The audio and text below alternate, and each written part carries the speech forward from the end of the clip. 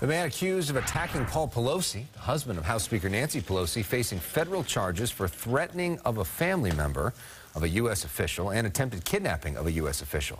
This is a sworn affidavit reveals that the 42-year-old David DePop told police he wanted to take the speaker hostage and break her kneecaps.